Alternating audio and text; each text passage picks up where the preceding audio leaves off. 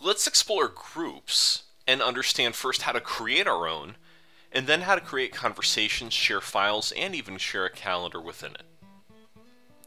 First, you'll see here I'm in OA, and within OA, we don't have an obvious way, at least initially, to make our groups, but if we click back on our folders, we have our shared view here, and we already see that we have a couple groups that we've already begun. Let's first make a brand new group. We'll come here and click on New, and then click Create a Group.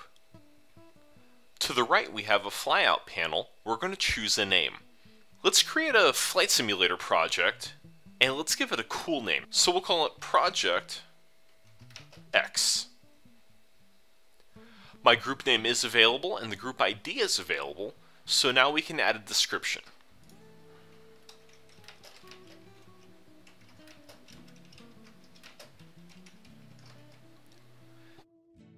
We're going to state that this is public, so that way anyone within my organization can choose to join this.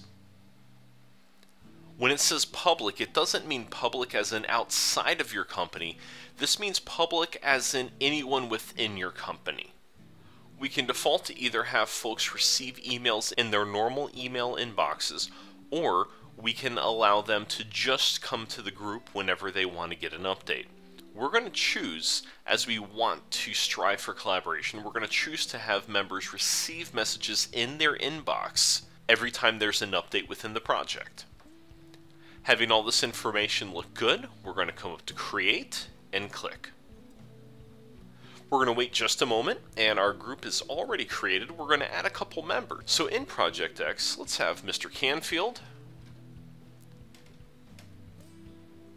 Let's have Mr. Herman, and of course, Mr. Eldridge. This is good for now. Let's click Add. And now we have our brand new Project X group.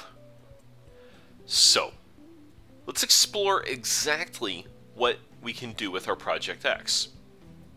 We can drop down on the ellipsis, and we can see already that we default to the Conversations view. Let's explore this for just a moment.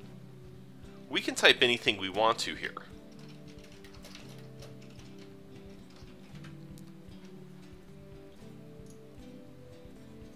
Now this conversation is stored here. Well, what happens, let's say if somebody wants to click here, you'll note that I've already got an email because I'm subscribed to this group. Now somebody wants to, let's say, come in and, let's say I'm somebody else. I'm going to come in and reply, and I'm going to say, hey, thanks. This is a continuing conversation thread. So as more people join and get involved and start collaborating with these different discussion threads, these threads and conversations will get longer and longer and longer, and we're going to have numerous benefits to this.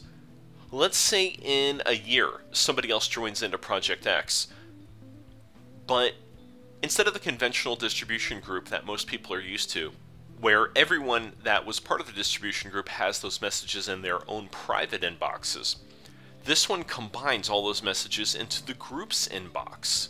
So that way, let's say there were some special instructions sent out about a year ago. Well, instead of everyone in this group fishing through their inboxes, which really is eating away at their individual time and productivity, the new member, this person can actually sift through the inbox and find all that information that they need without disturbing everyone else.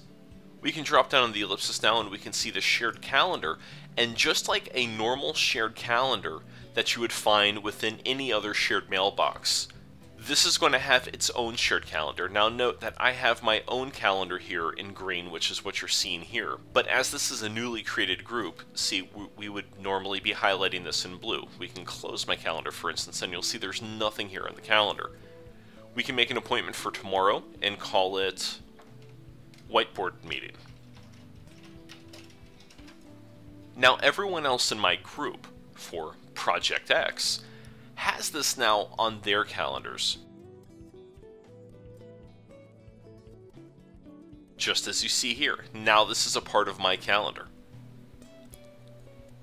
This is a great collaborative feature, so that way everyone else within my group can edit this calendar and we can all share and understand exactly the needs of everyone else within the organization. I'm going to click back and we're going to drop down on the ellipsis and we can see the individual members. Drop down again and we can see all of the shared files.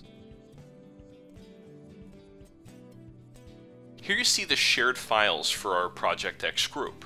So we can either create a new file or folder, or we can upload something new. You'll note that this looks very similar to the SharePoint form for uploading.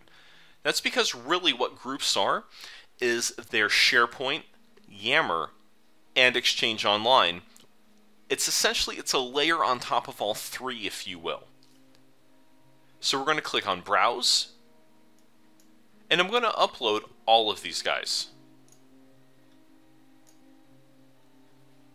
Again, we see our very common form and our very common process that we see in OneDrive, and of course you'll see that repeated in Office 365 Video, and a lot of the things that use SharePoint as their back end.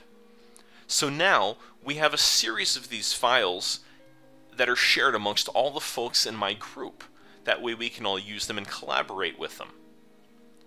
I'm going to drop down on the ellipsis, go back to my conversations.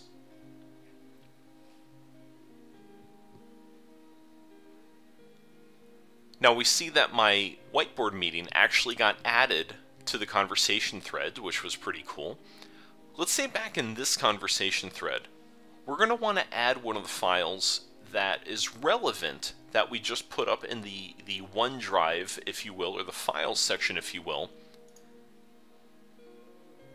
Down here on the bottom right of this message form, we're going to click Attach.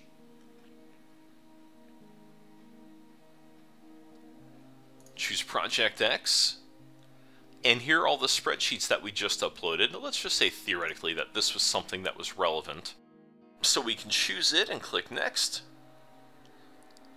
And we can either send it as an attachment, or we can share it with OneDrive. Now in OneDrive, this is a real advantage because everyone can not only simultaneously work on it, but they can all view it, and instead of everyone having their own version and then different versions of that document, everyone will be operating off of one singular version. And this is really going to be ideal because when you're having a group, this is a collaboration platform.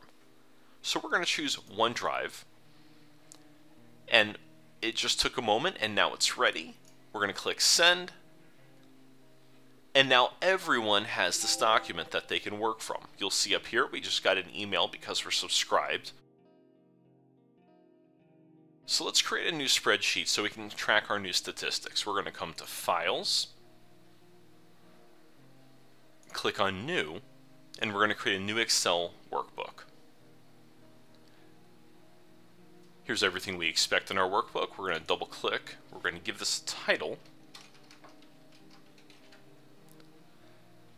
And having this set up, we're not going to include anything just yet because we want to, say, address this in our whiteboard meeting that we just created. We're going to click back on Project X, go back to our file store. Here's our new statistics document. We're going to come back to our conversations.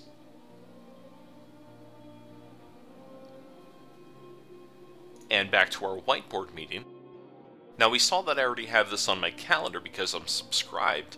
We're going to reply, I'm going to attach, and then we're going to attach from our Project X group the statistics spreadsheet.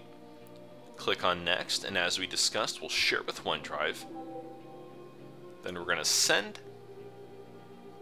Now everyone has that new statistics worksheet that they can all work from. So when we click on it, you're going to see it's going to open up a shared workspace where we all can simultaneously work on this spreadsheet at the same time.